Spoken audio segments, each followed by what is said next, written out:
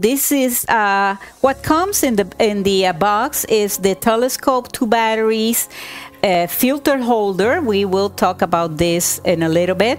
And it also comes with 3 filters. 2 are for solar imaging, and then the other one right here, it's for certain type of photography at night. It helps for light pollution.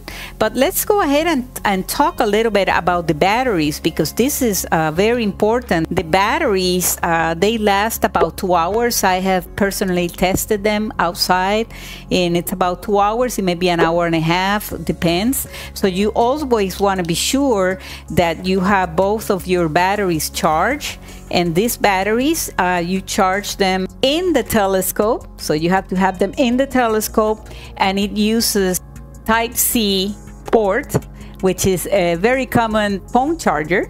Most of the mistakes and errors that happen at the very beginning when you get your Dwarf telescope for the first time is that sometimes it doesn't work properly because the batteries are too low.